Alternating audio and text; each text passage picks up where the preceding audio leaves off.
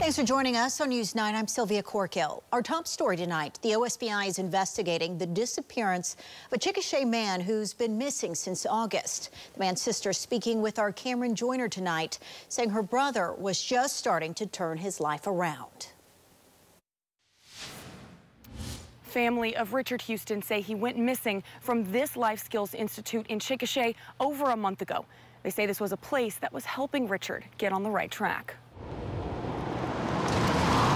He'd gone outside to smoke a cigarette and he just never came back in. The pain of the uncertainty. That's pretty much all we know. Hangs heavy on Kimberly Adair. It's just not like him. Her 46-year-old brother, Richard Houston, was last seen on August 31st. The OSBI now taking over the investigation. And it's just heartbreaking to me because I don't know if he's okay.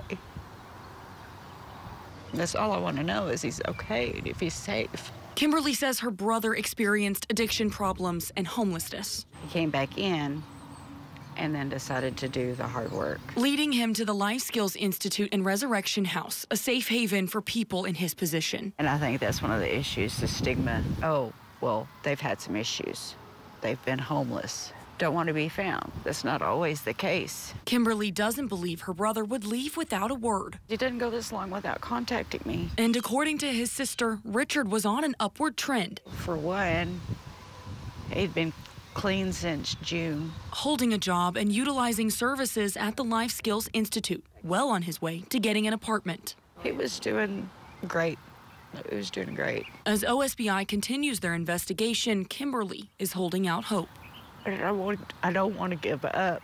That answers will replace the uncertainty. In Chickasha, Cameron Joyner, Oklahoma's own News 9.